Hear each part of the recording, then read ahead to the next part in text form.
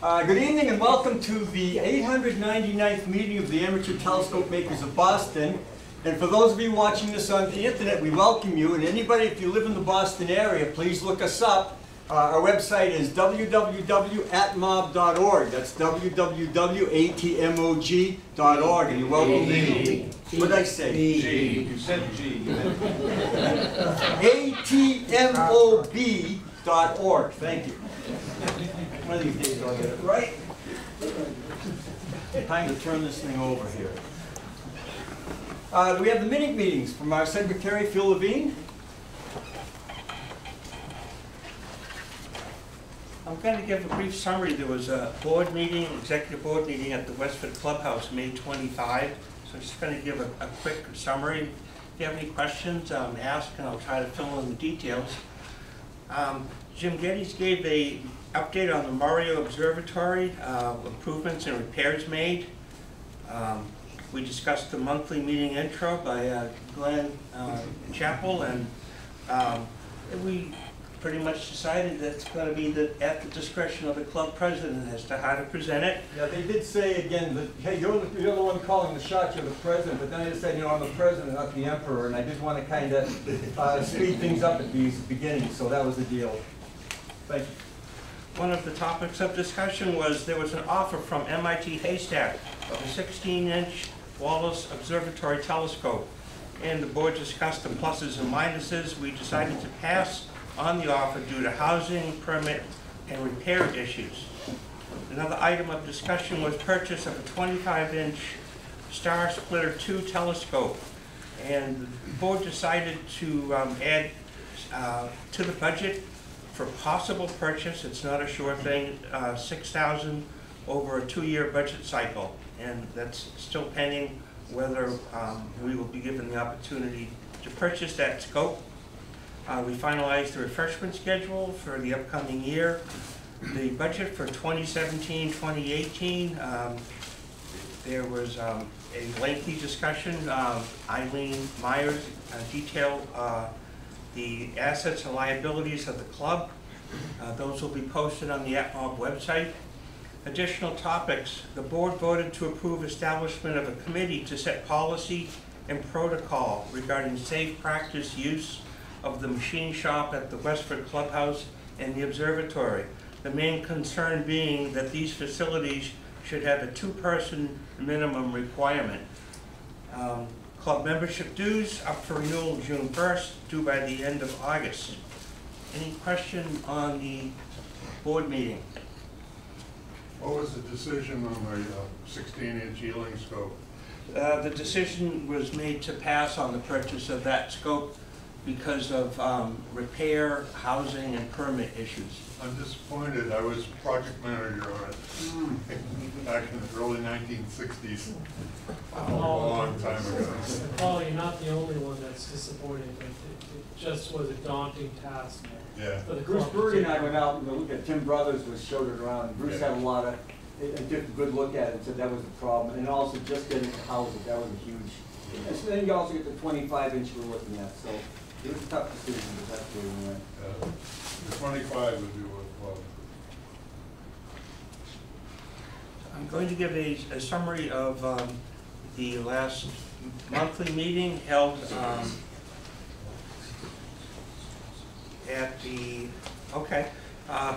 sorry, get to the right page. This is a summary of the May 11th, 2017 meeting here last month at the Harvard-Smithsonian Center for Astrophysics. President Glenn Chappell called the meeting to order at 8 p.m. Phil Levine read the secretary's report. Eileen Myers presented the treasurer's report. Chris Elledge presented the membership report. Glenn Chappell presented the observing report. Clubhouse report was given by Steve Clarity. For details, please see the newsletter. Announcements. In appreciation for their help, John Sheff thanked the ATMoB members who volunteered for the Cambridge Science Festival Sidewalk Astronomy event. Old business. Bruce Berger gave an update on Project Cape.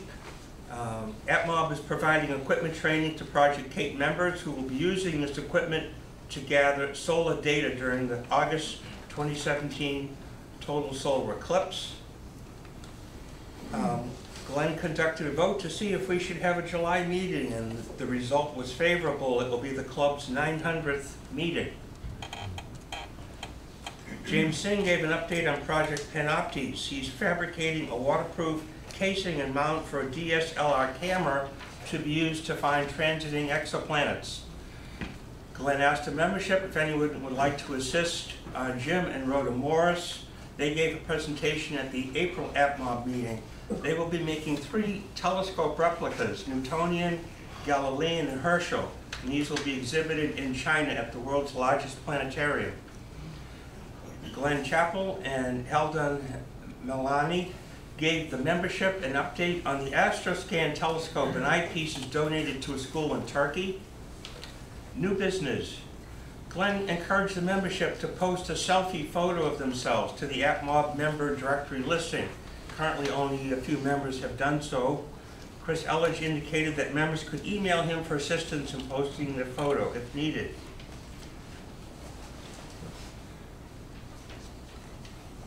Kelly Beattie informed the membership about the upcoming International Dark Sky Annual Meeting, which will be held November 10 through 12 here in Boston. There's a link in the newsletter if you're interested in more information on that. Ken Lowney made a presentation regarding an exhibit at the Harvard Museums of Science and Culture. Admission is free on Sunday from 11 to 4. Ken mentioned that a number of historically significant memorabilia will be on display. Glenn Chappell introduced a guest speaker for the evening, Kelly Beattie, senior editor at Sky and Telescope magazine. Kelly's talk was entitled Adventures in Chile, 24/7 Astronomy. Kelly and his visiting group started their trip at Santiago, site of the National Observatory in Chile, and the University of Chile. Kelly and his group visited La Serena, Vicuna, and La Silla, north of Santiago, location of the European Southern Observatory, which is the largest professional astronomical observatory in the world. A few other highlights also visited was the 3.6 meter new technology telescope, which pioneered the use of adaptive optics. Kelly's group visited a number of tourist observatories in the area of La Serena and indicated that astronomy tourism is a significant component of the local economy. The path of totality for the 2019 total solar eclipse will pass through this area in Chile. Kelly mentioned arranging for this trip may be problematic due to infrastructure issues, but indicated Sky and Telescope will likely sponsor a trip. Glenn Chappell adjourned the meeting at 9:50. Thank you.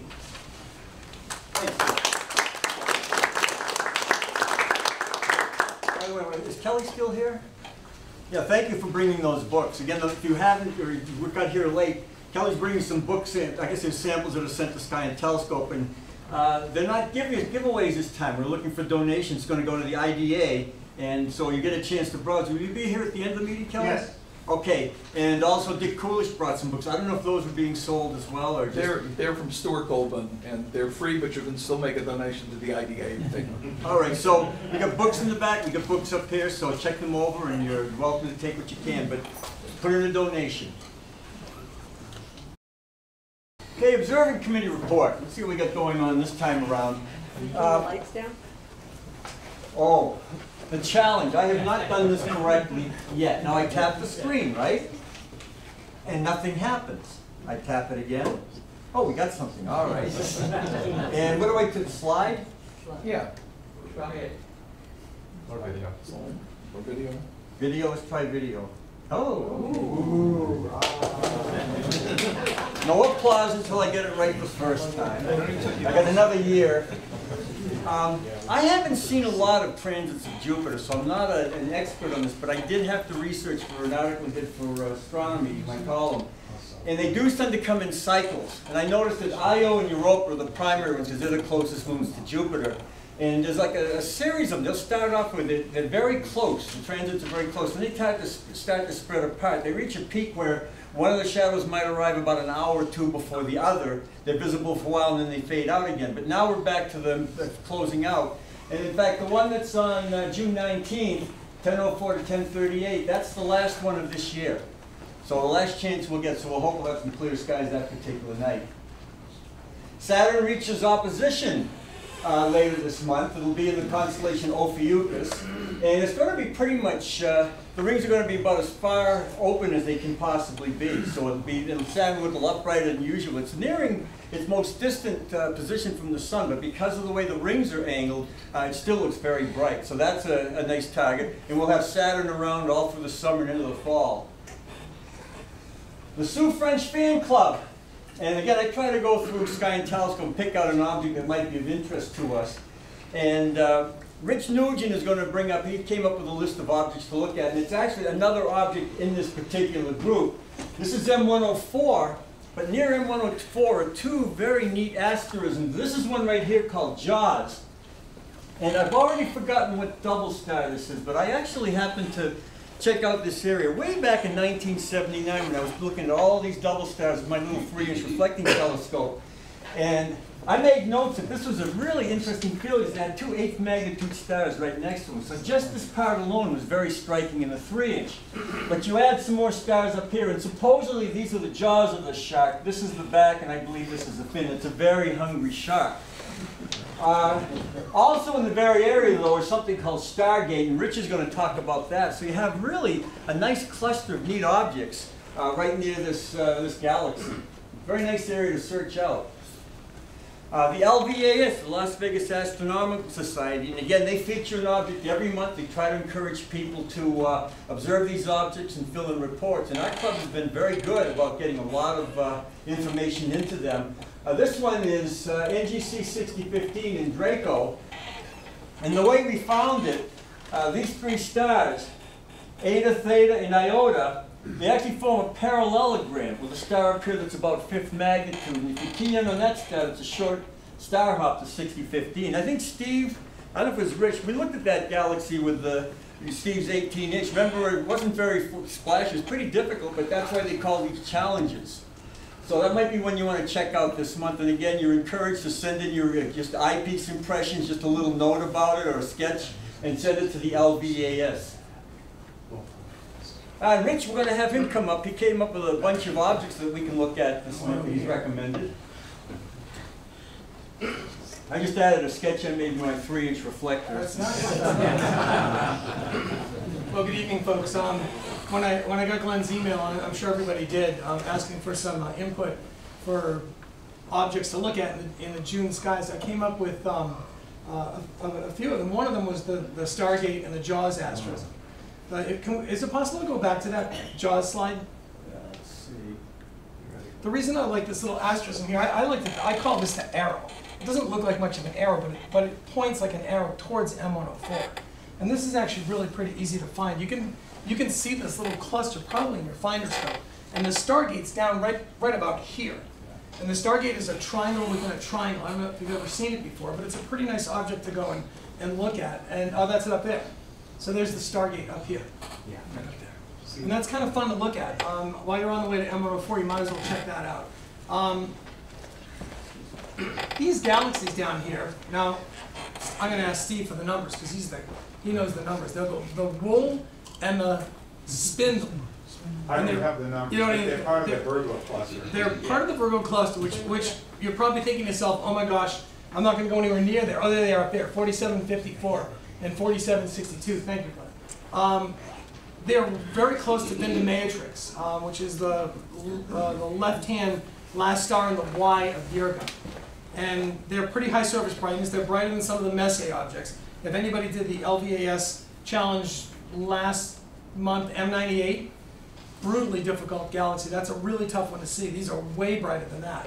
So those are the fun little galaxies. I especially like these edge-on guys, just because they typically have nice high surface brightnesses, and it makes them kind of fun and easy to see. The challenge object that I picked for the middle of the June sky is the quasar 3C273. I don't know if you've ever taken the time to go look for that. It's about 12th magnitude. I know a lot of us like to set distance records with our telescopes, and 3C273 is approximately 2 billion light years away. So that it looks like nothing more than a tiny little star in the eyepiece. But if you think beyond that, what you're actually looking at, single cellular life on Earth, 3.2. it's 3.2? Wow, that's even further than I thought. That's 50% further. That's cool. That's the closest quasar, isn't it? I believe so, certainly it's the one of brightest. the, and it's certainly one of the brightest, because they get pretty faint pretty fast. They're far away. They're far away. And so you can find finder charts for that on the internet quite easily. And so it's a star hop kind of thing. Or if you have a really good go-to telescope, you could probably find it that way. I like the star hop method because I like to be able to map out where I am, and there's a little triangle. I don't have a pointer. Do you have a pointer? Right here. Let me see this pointer. It's the top button. So of course they've got the quasar. Oh yeah. I can't. What did you do? Well, There's the laser. okay, we got this back. Where's the laser button? Laser button's right top. Okay. No wonder. So I feel so now. this is the triangle to look for. This triangle right here, and then within the boundaries of the triangle, you'll see this pair of stars right here, and that's it. And so it's a kind of cool thing to see, just because most people don't take the time to go look for it. And it's reasonably easy to find. You just have to, get some finder charts and go out there and star hop, and it's all yours. Okay. I had some other objects, but they were kind of far to the east. But the whole idea of I like what you're doing, asking for input like this. The whole idea is to get you guys out looking through telescopes. And when I say guys, I mean men and women. Get out there and look and observe. It's a lot of fun. It's relaxing. I spent an hour last night looking at M13 through an 8-inch f4 telescope at 36 power. It's pretty cool. It's pretty cool. So just go out and look up. That's what we do, right? So there are some things for you to look for. So you'll like those galaxies. You'll like the galaxies. So, all right, hey, thanks. All right, thank you very much. All right.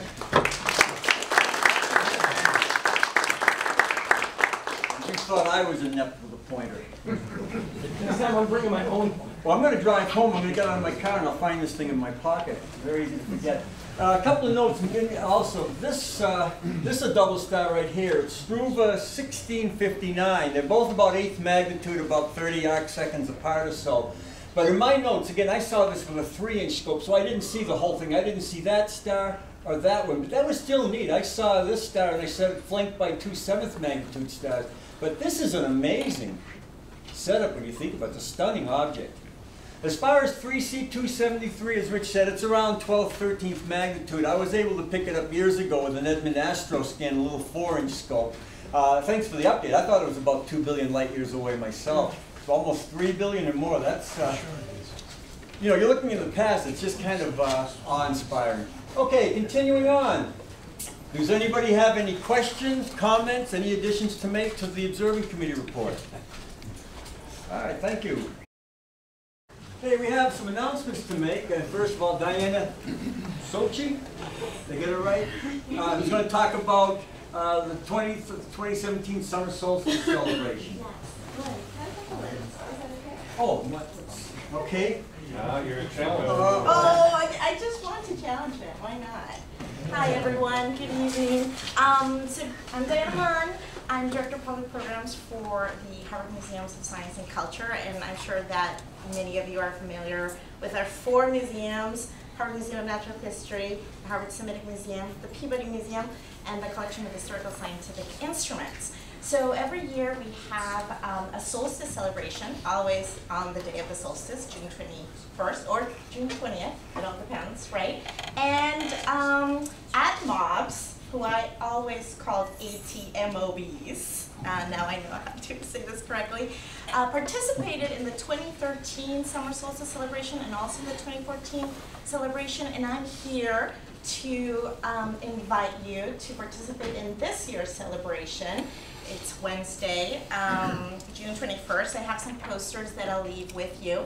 And Virginia, I don't know if she's here. Is Virginia here? No? So she's added a listing for the event on the website.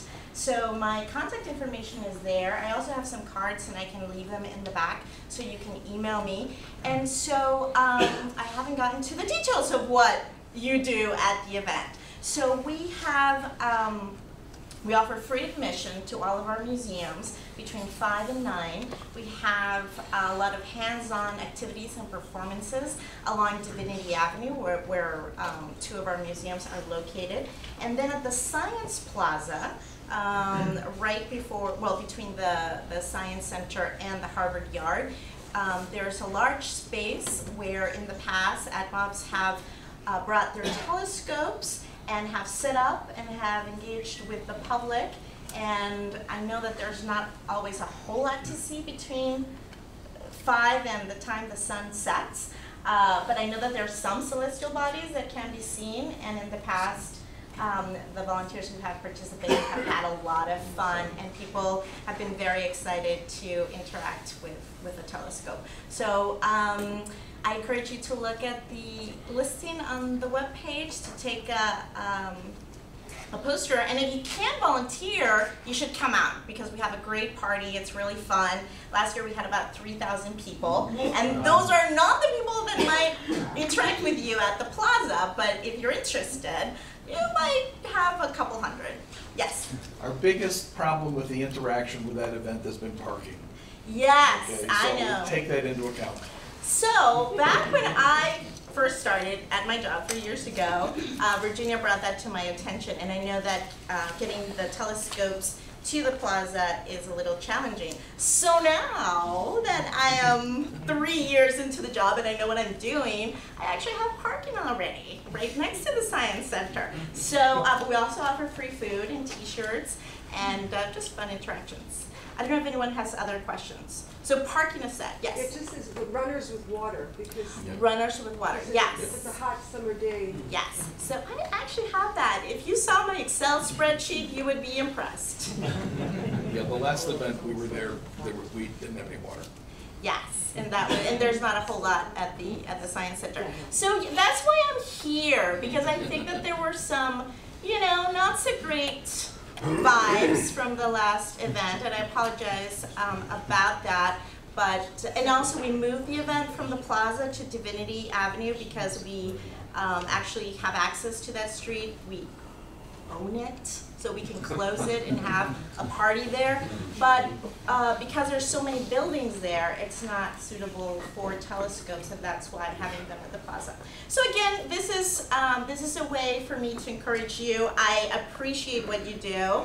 I need to come to these meetings because I do love stars, and I grew up watching stars, but I haven't seen a lot of stars lately. So, so if you're interested, I mean, even if it's 2 or 3 people, it's all about you. If you want to share what you know and share your equipment with people who are visiting, that would be awesome. And if there's anything I can do extra to entice you, please let me know, and I will. So I hope you can come. All right, and if not, again, just come to party and bring your friends and your family. Yes, I have a lot of these, and I'm going to give you one because I see that there's some interest here. But thank you for your time, and have a great meeting. Do you have contact information to contact you? Yes, I'll leave my cards in the back. And by the way, did anyone go to the Deva Sobel talk recently, right? Well, we're going to have another talk in the fall, October 4th. Mark your calendars. She's going to talk about she's not going to give the same talk. It's going to be different, and it's going to be really interesting. A plug for that. Thank you. Thank you, guys. And by the way, just because there's an Aztec name, there are going to be no human sacrifices. So Are you sure about that? You didn't ask me to. We have a volunteer? Okay, I got an email from a gentleman, let's see if I've got the email right here. Tyler Bruno, and he's from the area. I think he's in Medford, and he's been working out of Myanmar, which is the former Burma, in the near Laos and those countries. Anyway, he wants them to help to set up an observatory, and he's looking for technical assistance. And I know we have plenty of that here, so I think I sent out an email, in fact, earlier today. So if anybody's interested, Paul, you said you might be interested in helping out. So Paul, well, if you want to contact Paul, but certainly help them out. And I guess that'll be their first major observatory, a large observatory in Myanmar. So that'd be a nice project for us. Do we get to go there? Yeah, if you got a couple $1,000 for the flight. All right, and next, I got another email. And we have Tyler right here. Oh, why don't you give us a few, go ahead. Well, I've been working, I've been working out of Myanmar for the past 4 years, and I just recently got in touch with some of the local amateur astronomers there, and they asked me because they needed help to build their observatory there, and they knew that I was coming back to the States, so they asked if I could find some type of society to help them out. Thank you very much, Tyler. Appreciate it. David Barron is going to be giving a couple of eclipse talks. He's in the area. He's a former NPR WBUR science correspondent, and he's giving a pair of eclipse talks. They're coming up fairly spec. They're coming up the next 2 days. One is June 9th at 7 o'clock at the Harvard Bookstore. So if in the area, and I guess he's written a book about the 1878 total solar eclipse. Now I looked that one up, and it was kind of like the one we're having this summer. A little bit more straight across the country. It starts out in Wyoming, I think goes through Texas. And I happened to look up a little bit, and I think a lot of the really classic eclipse drawings were made during that particular one. The corona was especially vibrant at that time. So I know the talk on the 9th is about that at 9 p.m. I'm assuming he'll be selling books, and you can probably get autographed copies. On the 10th, he'll be at the Museum of Science at 10:30 a.m. Now, he didn't say offhand what the topic was. I don't know if it's another book promotion. I have a sense if it's at the Museum of Science, maybe it's a little more about eclipses in general, so you're certainly welcome to show up there. And I believe we had some more, somebody want to make an announcement? Okay, Dick Coolish, that's right. I need to go get my problem. Okay. So first of all, I got this t-shirt at Ocean State Job Lot. It was astronomical, it was the right price, it was the right size. That's for us to judge. What did you say? Okay, a fellow named Bradley Ross died recently. I don't know whether he was a member of the club. He clearly could have been. I knew him from the Photographic Historical Society, from the Model Engineering Society, and as a volunteer at the Charles River Museum of Industry. But anyway, he was a collector of watches and clocks. He was also a hoarder. But anyway, so the guy who was taking care of the watches and clocks discovered he had a lot of photographic stuff, and so he called me to go over there and basically advise them, and you know, anything that we think is of value is probably going to go to an auction. But they had this telescope, and this was evidently Bradley's first telescope. I don't quite remember whether they said whether he made it or not. It has a 3-inch mirror in it from Harry Ross Scientific and Laboratory Apparatus in New York City. This little mirror cell down at the bottom, which I'm not sure how it's put in because there are no screws on the outside. The focuser is wooden. It looks like the eyepiece might even be wood. It's probably a 2-element eyepiece or something like that, and a diagonal in there. And as I was thinking, first of all, I wasn't going to take it, and then I decided I probably should. And I'm not particularly nostalgic because it was owned by Bradley. I mean, he was somebody that I knew. I didn't know him that well. But as I started to think about this telescope, this is really a classic example of something that a young amateur astronomer would have made probably in the 40s or 50s. This is really the kind of thing they would have done. And so, you know, for us who are not quite as young anymore, okay, this is something that we might have encountered in our youth, or made something like this, or seen in a telescope making book or something like that. And that's kind of what affected me. So probably if you looked in the old copies of Amateur Telescope Making, you might see something like this. And I actually think that maybe we should take it to the clubhouse and, you know, put it up on the wall somewhere, just as an example, as a connection to our past, really. But anyway, that's kind of what I thought about this. And it's a kind of thing, you know, Glenn would be very comfortable with a 3-inch telescope. You know, all of the things that he had done with it. But again, it was just that connection to previous generations of amateur astronomers, which kind of got to me as I was thinking about it. And Bradley was also a good friend of James Baker, Dr. Baker. Dr. Baker. So connections going back. Yeah, I guess I don't know that he was one of the founders of Computer Corporation of America or something like that. He was associated with that company. What's the focal length Well, it's from here, it's from about here, you know, so, yeah, 10, 12, somewhere in there. But, there is a little mirror cell. I discovered the mirror was loose today. There's a little wooden mirror cell with 3 little tabs that hold it in. And I'm not sure how one gets the thing back in there. Security. Thank you. All right, thank you, Dick.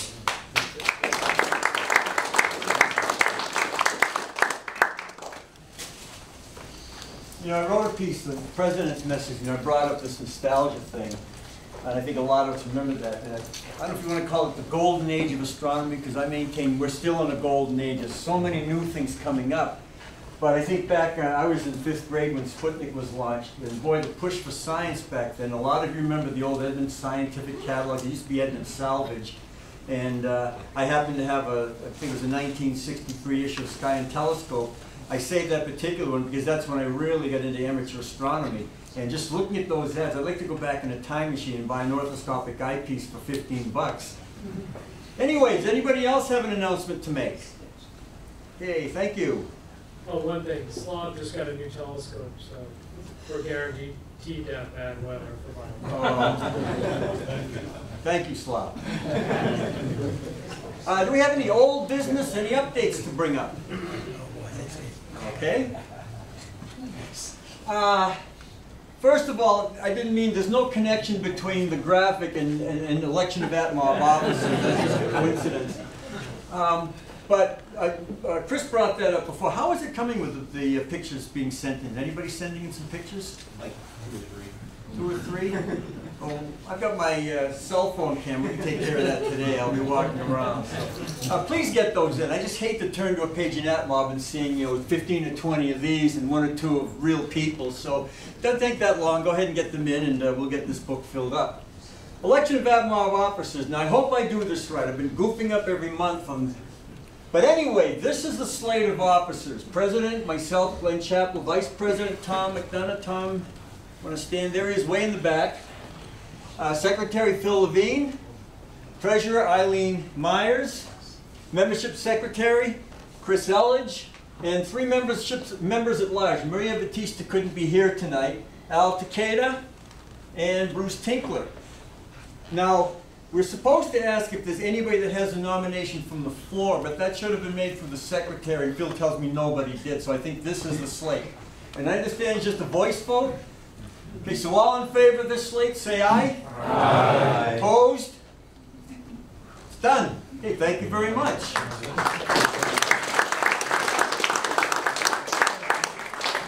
And I want to thank all the folks that did decide to run with me, because apparently you can put up with me, and we'll go for another year. Okay, next month we're going to be doing Speakers Night. Now, I believe there were 3 people, and I couldn't find the 3rd person, but Howard Laveau is going to give a talk, and it should be the IGY, not the IGA. I thought it was a grocery store with those initials. Wow, that's really dating me. International Geophysical Year, again, back to those golden days of science, back after, in fact, Sputnik was part of the IGY. But he's going to talk about his adventure. He was in Antarctica for about, what, 14, 15 months? And so he's going to make a presentation about that at the next meeting. And Jim Mahoney, Jim is right here, and Jim's going to give a talk on obtaining red mode for an iPhone or iPad. I did say that correctly, right? And you've already shown that to a couple people at the club. It's kind of a neat thing to know how. So bring your iPhones or iPads if you're not familiar like that. Mario's already done. He's showing off. But that's what we're looking for. Just get that red mode. He found kind of a shortcut to do. Yeah, okay, well, I think Jim has showed a couple of people at the clubhouse how to do that. Mario already knew that anyway. So, but anyway, that's the other talk. Was there anybody else that had thought about giving a talk? Yeah. I approached Julie Sage to talk about the Cubes in Space project out of the Clay Center Observatory and her YouTube channel on supernova science. She hasn't committed yet, but I expect she will. Okay, would you please email me? I remember there was a 3rd one, and I couldn't find it. So I'm waiting for commitment first. All right. She's very busy right now, so she wanted to take a couple of days. The rocket will have flown by the July meeting, so we might actually even have data at that point. So I'm going to encourage her to do it. How old is she again? 13. 13. And we had Ariana who's 12. Oh, by the way, with Ariana and Project Kate, she did get all the money. So that was done. As soon as I can get her to commit, I will. I think we can go with these 3 talks. So that should fill up. If she can't, I'll put something out if anybody else wants to give a 10-minute or so talk as well. All right, that brings us to our speaker tonight. Now I'm going to read the bio while we're getting switched over here. Eileen's going to take up the collection for Clear Dark Sky, which again is on our website, very useful tool. And I'll be reading the introduction, so please try to remain quiet, and we'll get going. Oh.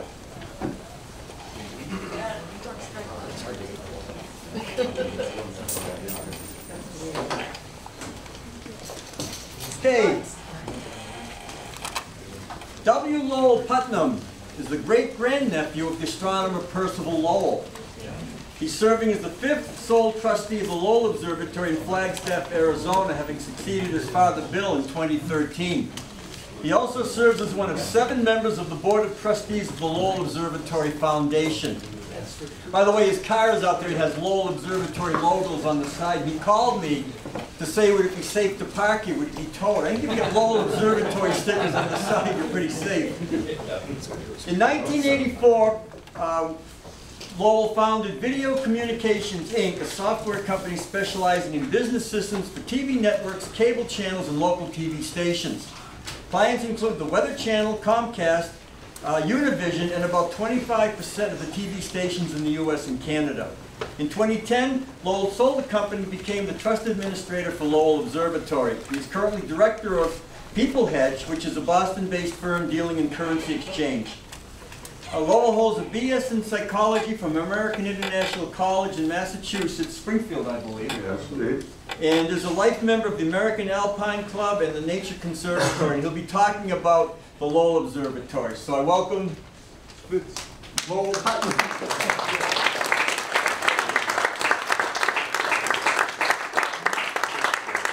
Alrighty, so thank you all for having me here this evening. Is this working for everybody? Yeah.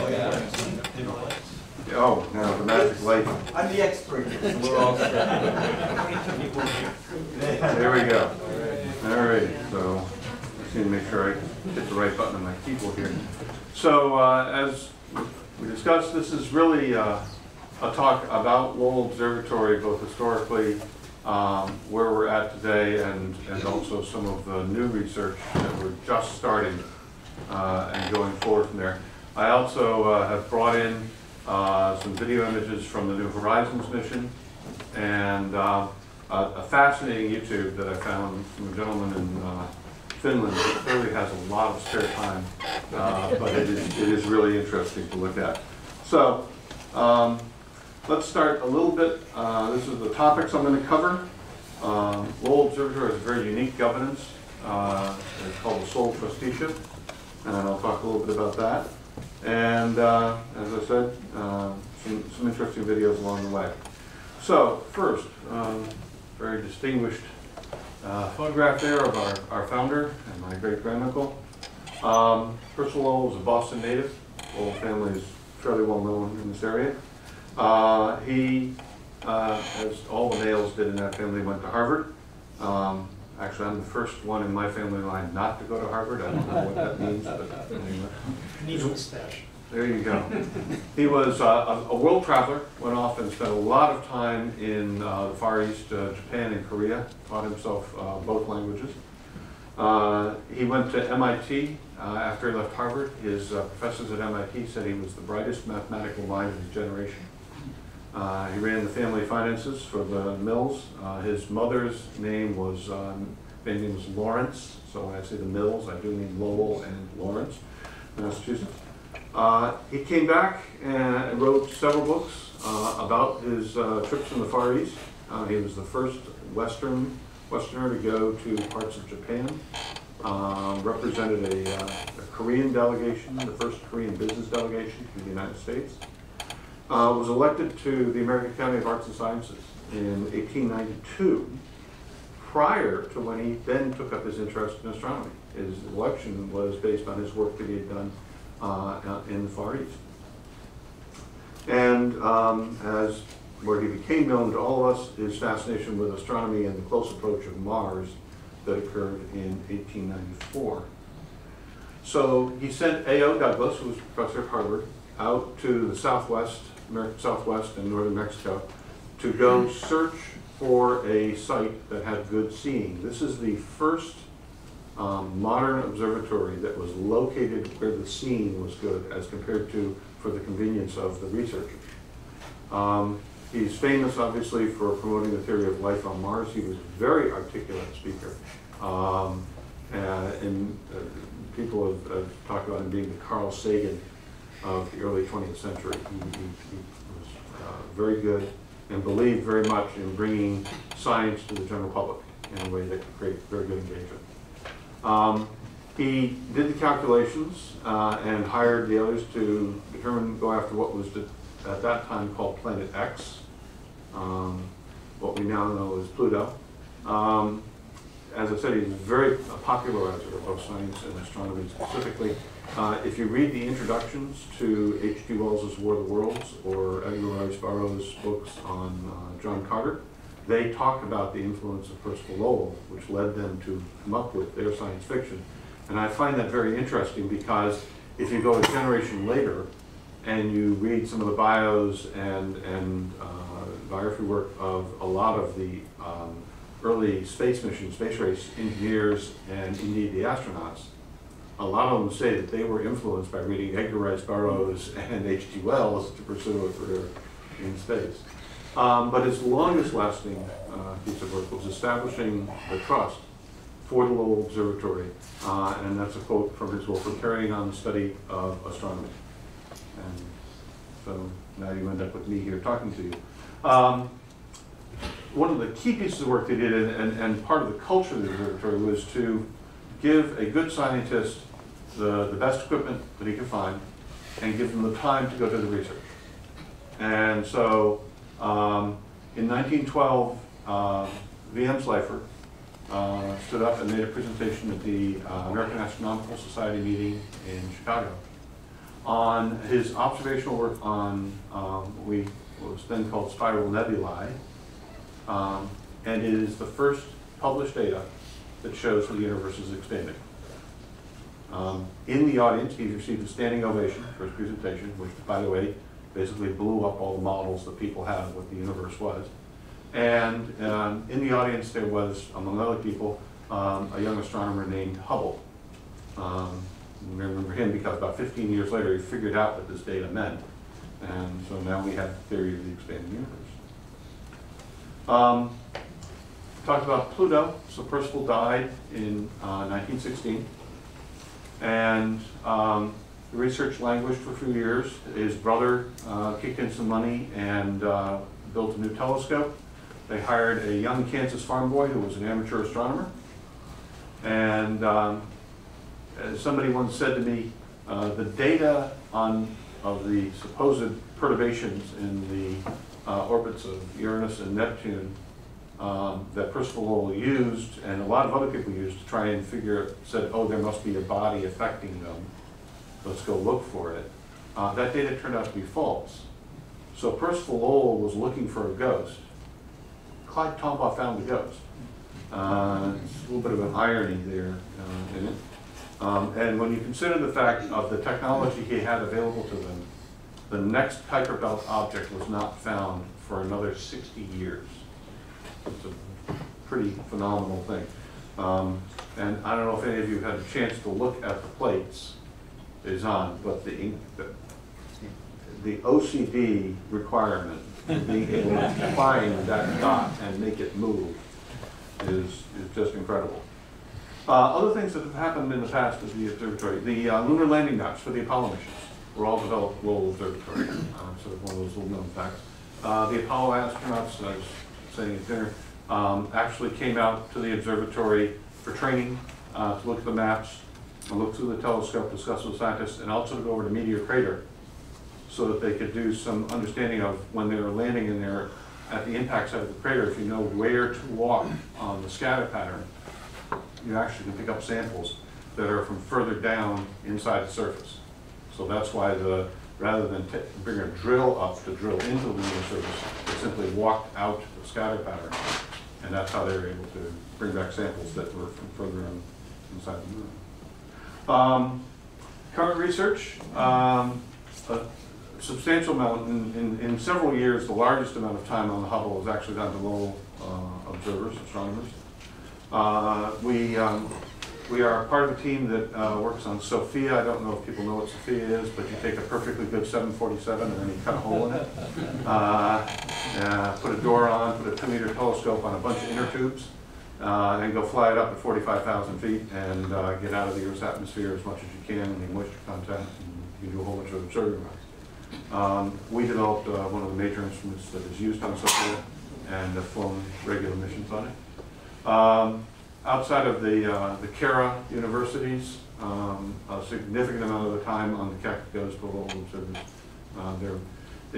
If you're an astronomer, the observatory is a wonderful place because there's no teaching requirement. It's full academic freedom. You go after your area of research, and you can just go after it for decades. We will support you. So we get really good people, and they get to do really good work long term. How do we get Keck time? It's a competitive evaluation, but our people, the kind of research they do, So you apply. You apply for it, and then you have to get and then God help you if something goes wrong that evening, because it's like now you're at the back of the queue again. Ted Dunham, one of our sort of premier instrument scientists, was one of the lead PIs on the Kepler mission as another place. Will Grundy is the surface composition lead on the science team for the New Horizons mission. It's just a couple of our people. You'll hear from another one of our scientists in just a moment. A little bit about our facilities. We're unique because we actually own our own telescopes. So our people, in doing their research, can, when they submit, they can say, I have the access time. Whereas if you're a researcher at a college institution that doesn't own its own telescopes, you can't guarantee you've got time to say, if I get, if you get me this research, then I will apply for time on some public telescope, maybe at Get Peak or wherever I can get the time. But it's what it is. So this is a view from the south looking north toward the San Francisco peaks. By the way, the San Francisco peaks you see there, that's actually the edge of a rim of an ancient volcano. And when you look at a map, it was a really big volcano. So there, Flagstaff is at the bottom, and we are, number one there is our campus, Mars Hill, and it is just on the west side of Flagstaff, for those who haven't been to visit, right outside of downtown. In the 1960s, we used to do all our science on Mars Hill. It was up high enough above Flagstaff. Flagstaff was small enough that it was good dark skies. But Flagstaff has grown, even though they've got great dark sky provisions. It's a model for the world. You can stand on Main Street in downtown Flagstaff and see the Milky Way. So that's pretty good. So in the 1960s, as slightly more civilization in Flagstaff proper, more sensitivity on the instruments, we moved out to Anderson Mesa. This is about 9 miles away. Number two there, those two telescope domes hold the Perkins telescope. It's about a 1.8 meter, and the 42-inch telescope. Number three is a wide-angle Schmidt telescope that we have. The little one in the back, 14, that's actually a highly automated telescope that we use. We encourage undergraduate researcher, some neuro, if people know that acronym. And we make that available for a lot of small colleges around the country to help with their training programs and stuff like that. Number 5 here is an optical interferometer.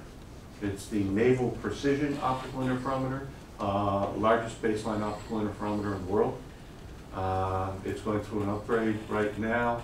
For those who don't know what an optical interferometer is, if you can imagine that you had a telescope with a mirror that went from there all the way out to the far end over there, was that all the way around, you smashed it, and all you had was a few pieces of glass left. If you could somehow bring all of them to line up on the same object and bring their light to the collector at the same wavelength of light, then you could create an image. And that's exactly what they do here. They, tolerances here when they bring the light together is to within 10 nanometers. Basically a single wavelength. You're down in the quantum effects area. It's pretty wild. Our newest instrument, and we'll see some video of this in a bit, is the 4.3 meter Discovery Channel telescope. It saw first light in 2012, was in full science commission at the end of 2013.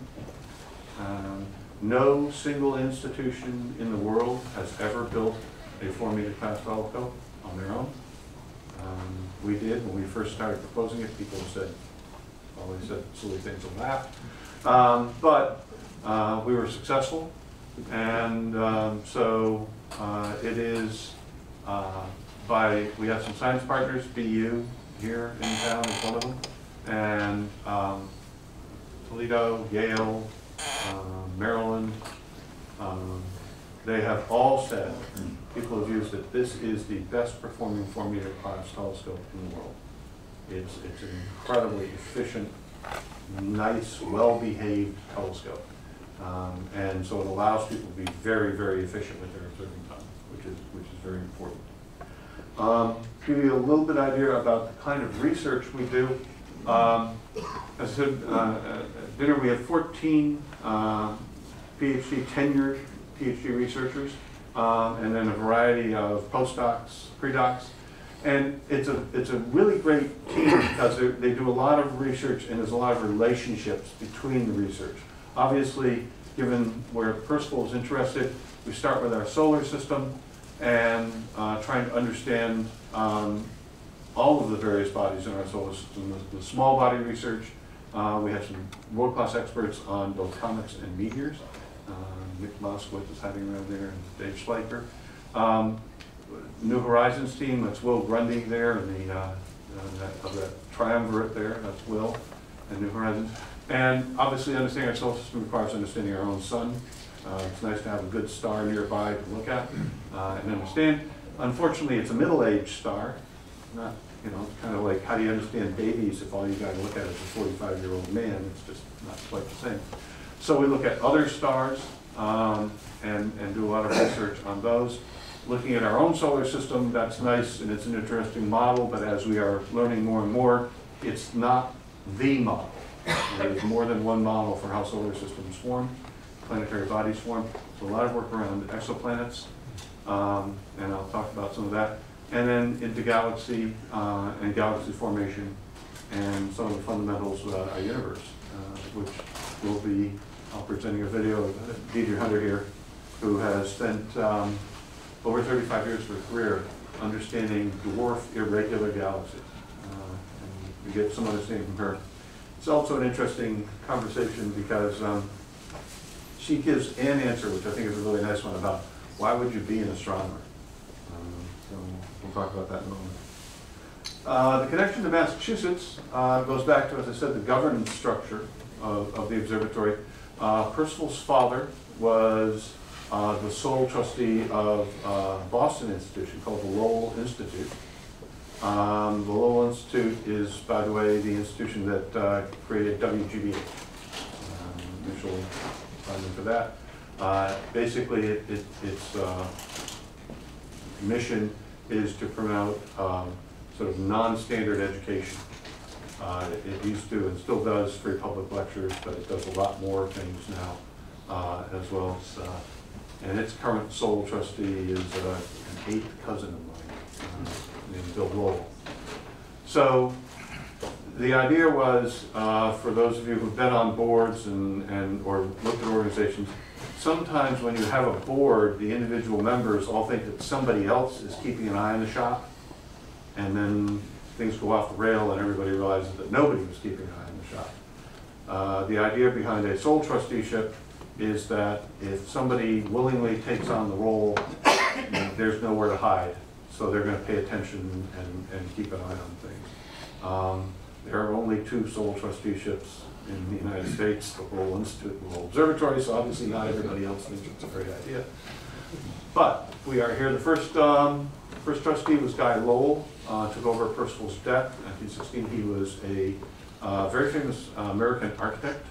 The Boston Museum of Modern Art was designed by him, as was the old courthouse down by the State House. When Guy died in 1927, my grandfather Roger became the trustee, served as trustee for 40 years. Took over when he was 34 years old. And got the joy of getting things out of banknotes, personal estate, out of banknotes and into the stock market just in time for 1929. And then figured out how to keep the place going from there. He retired in 1967. My uncle Michael Putnam took over then and served as the sole trustee for 20 years. He was then asked to take over as president of the American Academy in Rome. So he left very early and passed it off to my father, who had just sold his business. And I took over as trust administrator, as my bio said, in 2010 when I sold my company. My father decided 3 years later that I could have it and he could goof off. So I became trustee in 2013. So, let me, I gotta figure out how to make this happen here on this thing. Should be how do I make it play video? There it is. Oh, okay, I just got it. There you go. This is the new telescope.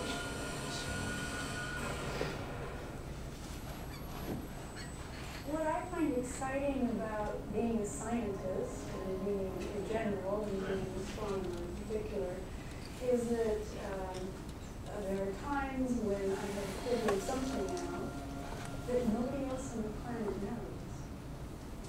I'm the only human being on this planet who knows this thing. That's just kind of cool. You learn something completely new about the universe. I'm Deidre Hunter. I'm an astronomer here at Lowell Observatory. I work on the tiniest galaxies in the universe, the dwarf irregular galaxies. Can you raise the volume? Galaxies are collections of stars and gas and dust, all held together by gravity. Yes. Dwarf irregular galaxies are just teeny tiny little galaxies. There are maybe 10,000 fewer stars or even less. The tiny irregular galaxies This is an image from the study camera on the telescope. contain a profound mystery. The birth of a Still the star, same according to accepted models, can only happen in a large galaxy with a critical density. Dwarf irregular galaxies don't have this density, and yet we can see stars forming inside them. What I would like to do is answer the big question for dwarf irregulars, which is, how do they form clouds that form stars? If you look at the sky at night, you see all these stars in the sky, and we tend to think of the space between them as being empty. It's not. It's full of this very tenuous gas. Occasionally, this gas will come together into a cloud, and then gravity pulls it together further, making it a dense, cold cloud. So then the stars form out of those kinds of, they're called molecular clouds. To understand more about how stars form in these cold molecular clouds, Deidre will head to the Discovery Channel telescope, where she waits for the sun to go down to set up on a galaxy where she hopes to find some answers.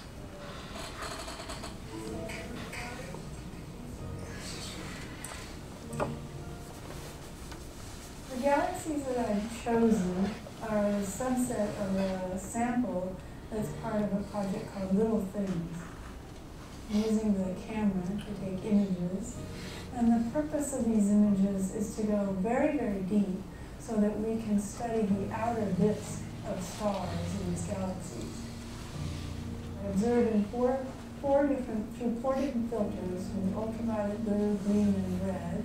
And the purpose is to see what kinds of stars are out there.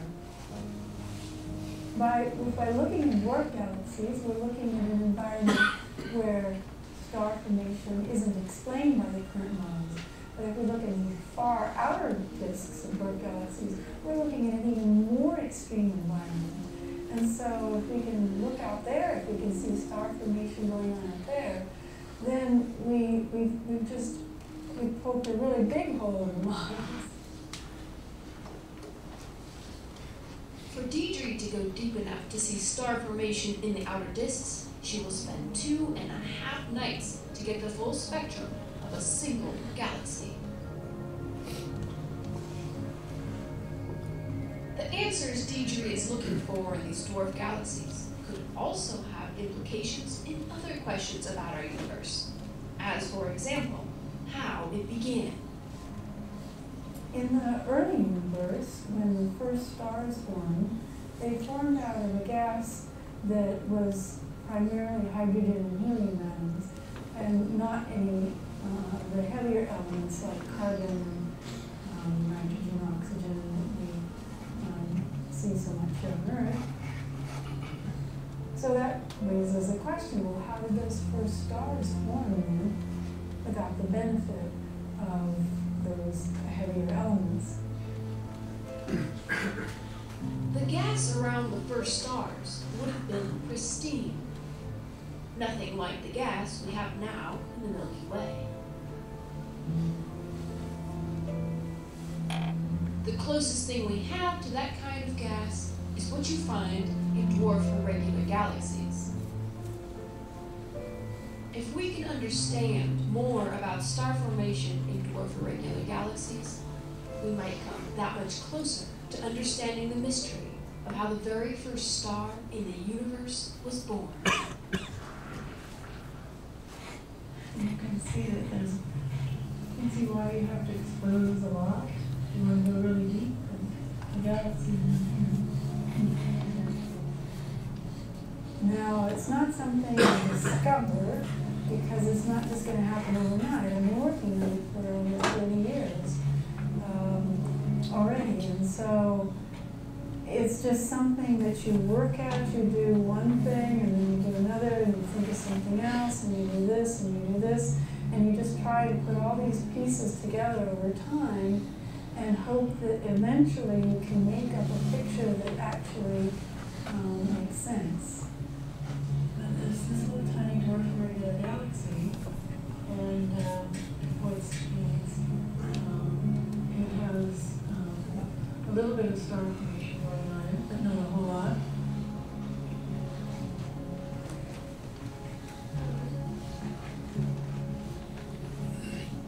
All of it together is just, it gives us a sense of our place in the universe. We went from this big bang where there was nothing but some atoms and dark matter to people sitting around eating with friends. I mean, what a journey that is. And so, you know, while the dwarf irregular galaxies are only a piece of this whole thing, we're trying to put this big picture together to understand the universe that we're in and understand this journey that our universe is going. And we truly are a part of it.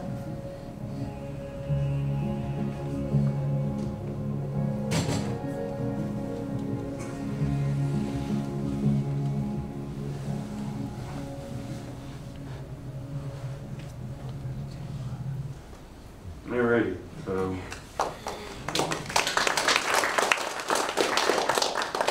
thank you. It's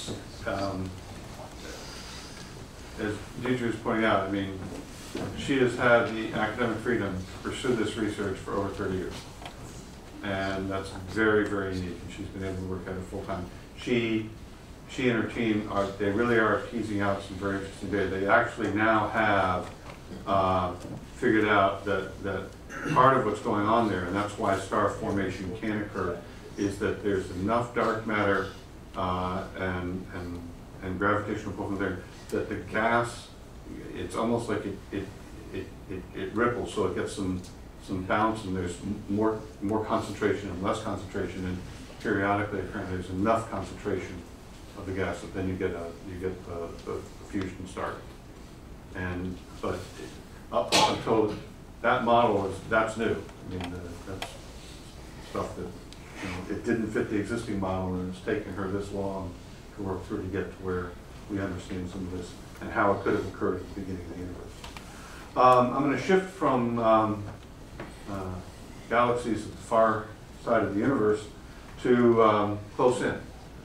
This is the video I was talking about. This gentleman in Finland put it together. So we now have enough satellites moving around various parts of our solar system that we're getting, with current technology, we're getting some incredible images. And this gentleman decided to put together, using the German satellite that's going around and getting high definition images off of Mars, what it would be like to be in an airliner flying above Mars at about 30,000 feet.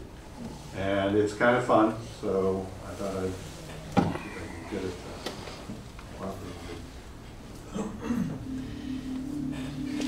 There's Phobos, that's the moon. And there's Mars in the background. These are all real images.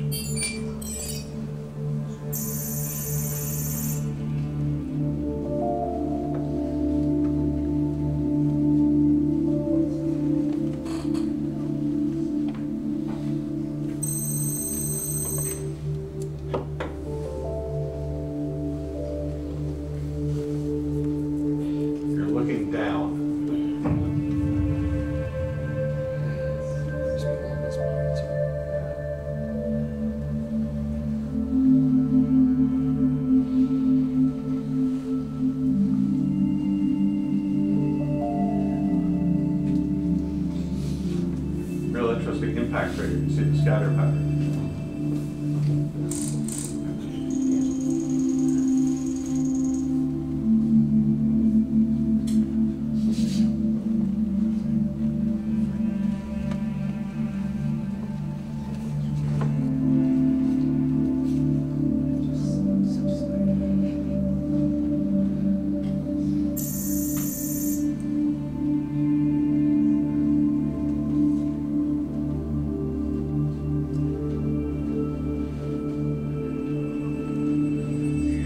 Interesting riverbed exposure pattern here.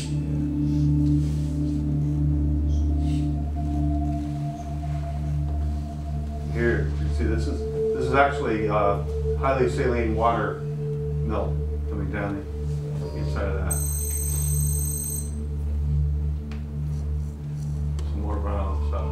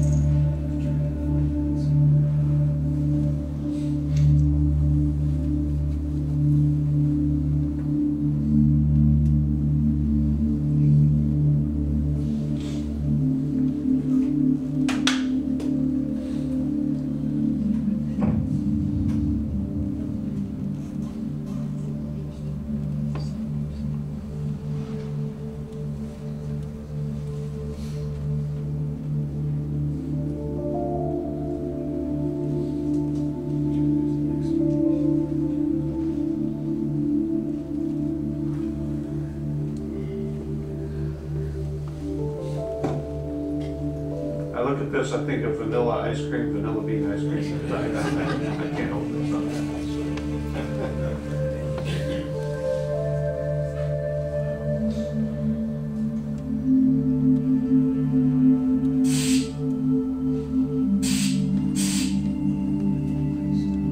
Those are actually images that had the altitude jets firing. So, orientation jets. Decided to add some video effects and have fun with them.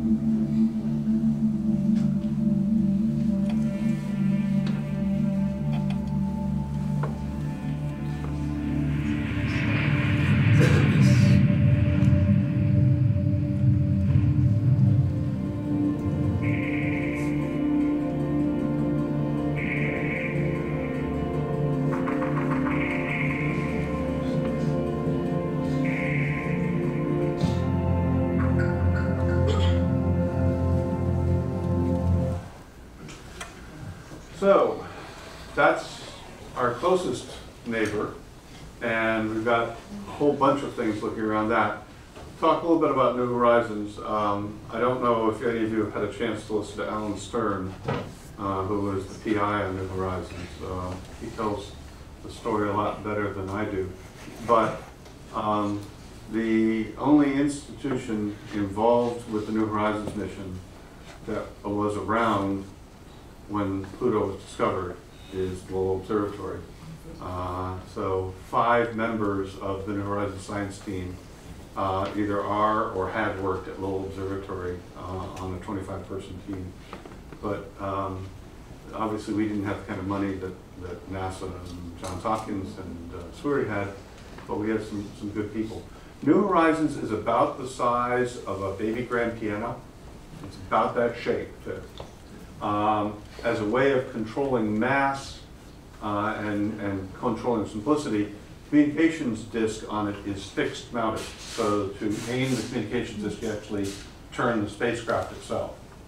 The transmission power from there is the equivalent of 3 nightlights, about 28 watts. And it sends its data back through billions of miles on about a 4.5-hour journey. Now it's getting a little longer than that, to the Deep Space Network to pull in the signals and the images that you're about to see. But it's a really interesting piece of, this is a NASA mission. They had 3 years from the time NASA told them to go, the time that they had to have a spacecraft and rocket ready to launch. This is one of the fastest missions that NASA has ever done. And it set a model for how they can do missions in the future. So pretty phenomenal. Also the fastest launch object to leave Earth orbit. It went from the Earth to the Moon in 8.5 hours. Well, it's amazing what you do when you buy an Atlas V rocket, you put 5 boosters around it. Because the cargo ferrying space in there is designed to launch satellites that are the size of a school bus, when all you have is something the size of a baby grand piano, you got a lot more empty space inside. So what you do is you go buy yourself another solid fuel rocket, you put that inside, and you put New Horizons on top of that, and you launch that thing. They, at one point in time, hit 55,000 miles an hour. They were so precise in the delivery of that into the Jupiter orbit, where they were going to pick up call it a slingshot, but they were going to gain some angular momentum going around Jupiter. They hit it so precisely that the only course correction they had to do was 6 months later, and they had to correct the spacecraft speed by 10 miles an hour. The United States is the only country to have visited every major body in our solar system. We've put a mission to every planet in the solar system. And that's something to be really proud of in terms of commitment to it. So what I'm going to show you here are 3 composite videos that come from the New Horizons mission and give you an idea of the level of depth and detail that this baby grand piano was able to come up with. So the first one is show you the kind of high definition images that we're getting. There's one image, and we'll zoom in on that here. And so a single pixel on this, and the ones you're going to be looking at, are about the size of an Olympic swimming pool. So it's pretty good detail, and sent back here. The model of the theoretical model of Pluto said that Pluto was going to be a dull, icy rock that had been beaten on by other dull, icy rocks. And so, that was the model. And when Will was pushed, the rocket launched 9 years later before it actually gets to Pluto. what are you expecting to find? And the answer is, we don't know, but it's going to be a surprise. Whatever we think we're going to find, it's not going to be what we think. And indeed, to give you an idea, oops, right here. Get this one to play. Come on, you think of it. So this is one of the this is a stitched together image of those images into a movie. It's smooth. There, it's not down over there. It shouldn't be smooth. Smooth means there's an activity. If you look at Pluto, there's one impact over there, but there are lots of impacts. Impact should be not only in one place. It should be all over the surface. So if there were impacts, something in Pluto, on Pluto's surface, is actively working to create new surface and to create smooth surface. That doesn't make sense against the existing model. Pluto shouldn't have tectonic activity, but it does. You can see here some examples, smoothness out over there, and then you've got terrain. Pluto has mountains of ice, and it is water ice, that are 12,000 feet tall. This is a planet that's the size of Texas. Okay, 12,000 feet is incredible. And we know it's water ice, it's not methane or nitrogen, because they basically, when they're that cold out there, they're more like sand, so they're just too granular. They can't create a structure that can have that kind of integrity. But you can see some of the stuff. You don't see a lot of color imaging out here, in part equipment sensitivity and the fact that it's really, really dark. The sun is really, really faint by the time you get out there. So here's just one more flyover. These are all names that the New Horizons team has given them. They haven't been officially sanctioned by the IAU. I'm not sure the IAU wants to sanction a lot of things about Pluto because it would mean admitting that really maybe is a planet. The IAU gets embarrassed about that whole thing. But again, you can just see this, a lot of this texture change in Pluto is just creating a lot of questions and interest in terms of what does that mean and what does it mean about other bodies out in the Kuiper Belt. The New Horizons next flight, I'll get that, is the next object we're going to is actually a very small object and very dark. So we're going to sort of go from one of the biggest objects in the Kuiper Belt to one of the smallest objects. So it should be some great data and comparison on there. Talking about looking for exoplanets before and some of the research. This is an instrument. It was created at the University of Texas in conjunction working with the Korean Astronomical and Space Institute, KASI. And it is an entirely new generation technology of spectrograph using immersion grating. It's solid state, no moving parts, very small, as you can see. It, however, sitting on the DCT outperforms the infrared spectrograph on the Keck telescope. So 10 meters of glass, and this thing on 4 meters of glass blows it away. It is literally both in quantity and quality a generation ahead of any other instrument of its class in the world. And so gives much wider amount of spectrum coverage in the infrared. The lightweight and the design, it means we could put it right on the back of the telescope. We don't have to have fiber feed it or do anything else like that. It's on the observatory right now for the next 3 years, 6 months on, 6 months off. Most of that 6 months is going back to University of Texas for upgrades and tweaking.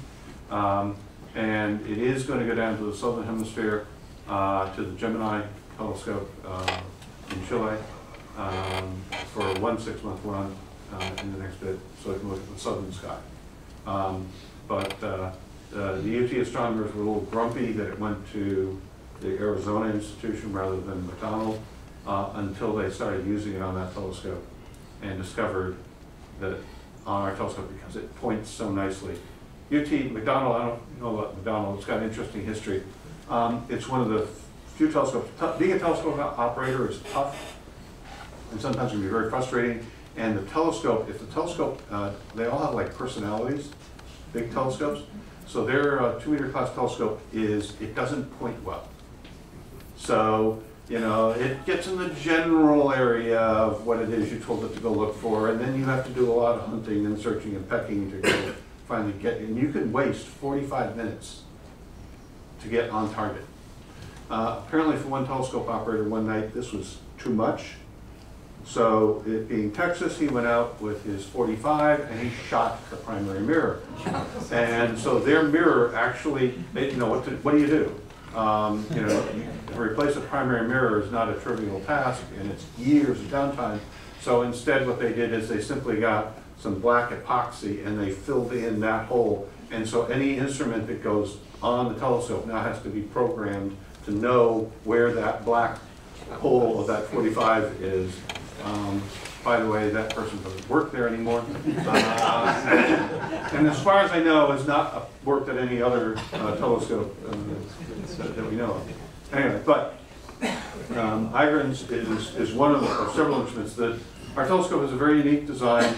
Basically, where the focal point is falls into the straight through focal point goes to the camera, which we call the LMI, the Large Monolithic Imager. But there's a cube that's mounted on the back of the telescope, and so with mirrors inside it. So the mirrors can go out of the way, focal point goes straight back to an instrument at the back, the camera. There are 4 other planes on the cube, and we can put instruments, 4 more instruments on the telescope, and then simply flip the mirrors to switch between instruments. This gives us the ability to do target of opportunity seeing, and so there's an instrument coming from the University of Maryland called REMOS, which is designed to look at gamma ray bursts. And the idea that it's just going to hang on the telescope, and when a gamma ray burst occurs, we've told them within 5 minutes, we've tested, we can do it in 2 and generally less than 1. We can repoint the telescope at the gamma ray burst so that the half-life of the gamma ray burst is measured in basically hours. Within a couple of minutes, you can have a 4-meter class telescope with what will be the newest generation instrument looking at gamma ray bursts. We're going to get science out of that nobody's gotten before. Moving on to another. This is an instrument that's just now being installed on the telescope. It's from Yale. This is another spectrograph, incredibly precise measurement of, for example, radial velocities of stars, which is how we detect exoplanets, one way in which we detect exoplanets. The mission of Express, within 5 years of commissioning, they intend to find 100 Earth-like planets around 100 Sun-like stars. And to give you an idea of the precision of this, when they talk about extreme precision, they can measure radial velocity changes to within 1 mile an hour on stars that are really far away. Again, an instrument of a quality that does not exist. There are some competitive instruments that are being built, but we expect that in the northern hemisphere sky, this instrument will be unique. When it comes online, we'll probably have about a 3-year lead on anybody else with anything comparable. So that's another area of research. And I think that's it.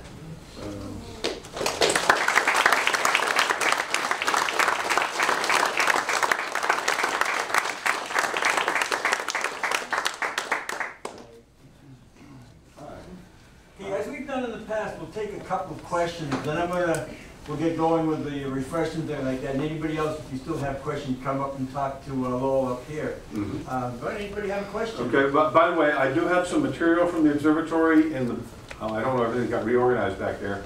So they're back there somewhere, and if you like it. Also, if you or anybody you know might be going out to the observatory this year, next 6 to 12 months, I have some guest passes here, so I'll be happy to hand them out to the people who like that. Yeah. Hi, thanks very much for the talk. It's great. I've had the pleasure of visiting the observatories. It's really cool just to step inside the observatory with Clyde Tombaugh and made a discovery for Pluto. Not sure if it's a planet or an exoplanet. Maybe you could go a little into that. Depends on who you want to ask. Obviously, in this building, I can see that they think it's a planet. If you ask the people who are planetary experts, and by the way, the astronomers are not planetary experts. The IAA just, I don't know, because they were around, they got to have a naming convention. They think the IAU decision was just stupid. It was political. It was poorly handled. It was not a science-based criteria that was used. I mean, one example, by the definition that's there, if you read it, only things that orbit our sun can be called planets. If they orbit some other star, they're not a planet. I don't know what they are. They may be exactly like our planets, but they're not allowed to be called planets. So, I mean, that's just one example of some of it just didn't get a lot of thought on it. If you look at all the known bodies in our solar system, not the planetary bodies, not including the sun, Pluto is actually right about in the midpoint in terms of size of planetary bodies in the solar system.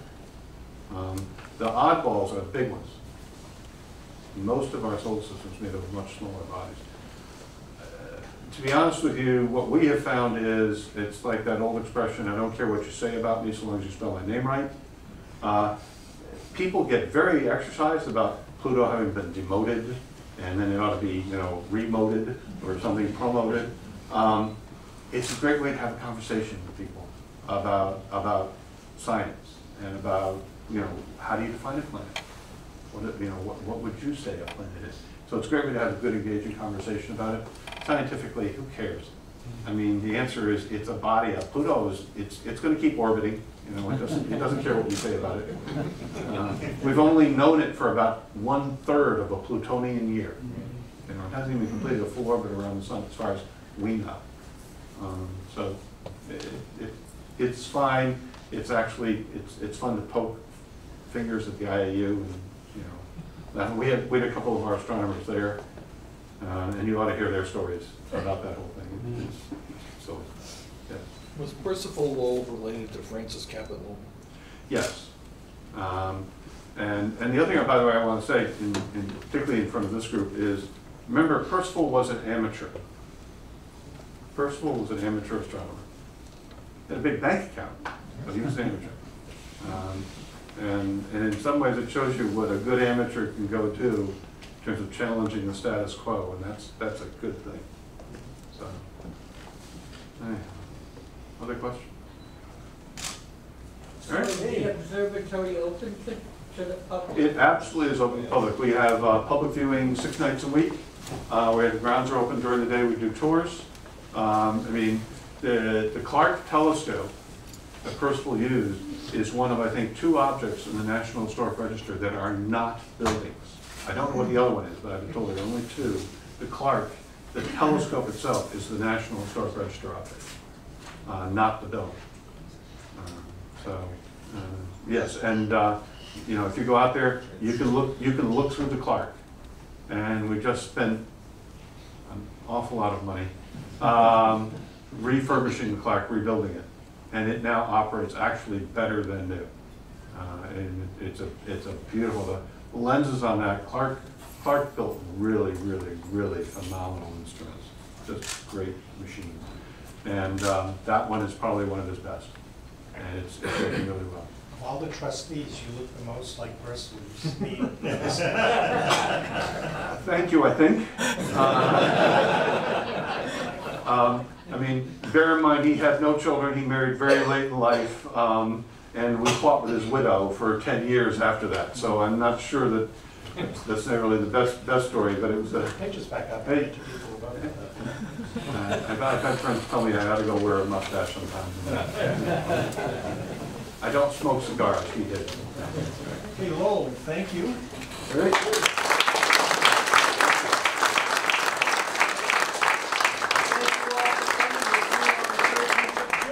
The meeting is over. 13th of July.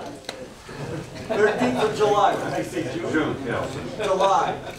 The ATMoB